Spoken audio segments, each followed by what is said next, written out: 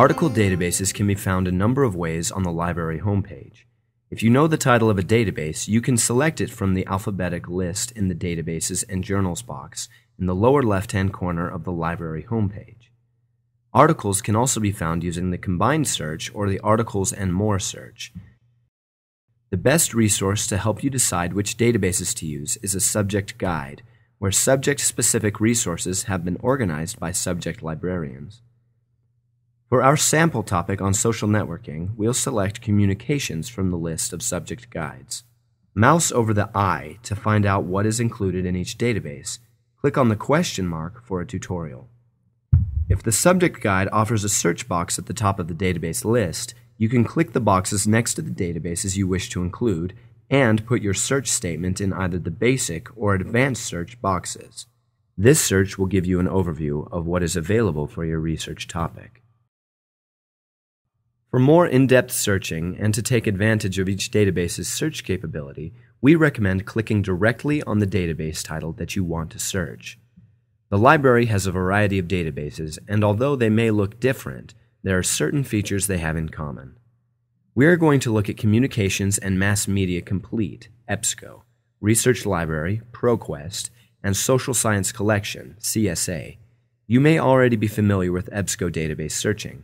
Although CSA and ProQuest look different, you will see that you can effectively search each of them and other databases when you understand what to look for.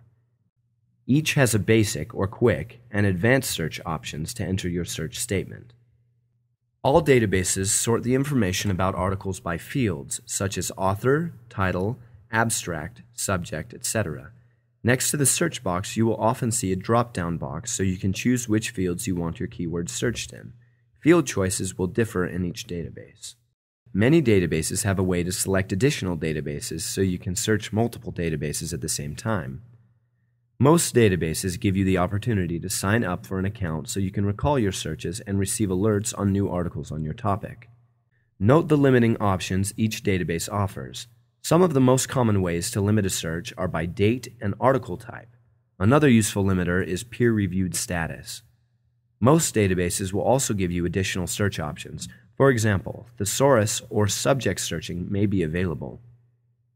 Let's use the Advanced Search option in the Social Science Collection, CSA, to enter the search statement on social networking. We are selecting AB Abstract in the pull-down box to the right so our words and phrases will appear in the summary or abstract of the articles. Now look at the abstracts of each article and determine their relevance to your research. Click on the title of each article to view the abstract, or click on the abstract icon. Read through a few of the abstracts to see if the articles are relevant. Look at the article subjects. These will give you ideas on how you could revise your search statement. If your search returns too few results, use fewer keywords and more general keywords when searching your topic. If your search returns too many results, you could "and in another concept," change the field you want your words to be searched in, or limit results to more recent articles. You can limit your search results to peer-reviewed articles. Databases may have additional unique ways to help you narrow the result. Use the search history to review and redo previous searches. Note the articles which are available in full text. From this HTML view, the PDF version is also available. To access the full text of the other articles, click on Get It at BYU. Remember, the Get It at BYU link connects to the Journal Finder and ways to retrieve the article. Links may take you directly to the full text. Or, you will see a journal website where you will click on the correct volume and issue for your article. Some journals are available only in print. The library catalog record will indicate the location and call number of these journals. If you find the full text is not available through BYU, remember, you can make a request through interlibrary loan. Although most requests are filled in 3 working days, plan ahead and don't leave your research to the last minute. As you recall, in EBSCO databases, you click Add to Folder and use the Folder view to indicate the articles you want to print, save, email, or export. In CSA and many other databases, you check the boxes next to the relevant articles you have found. Then you will go to your Marked Records or My Research link.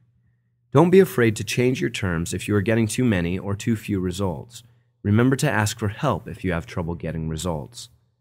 Remember, academic research is often interdisciplinary.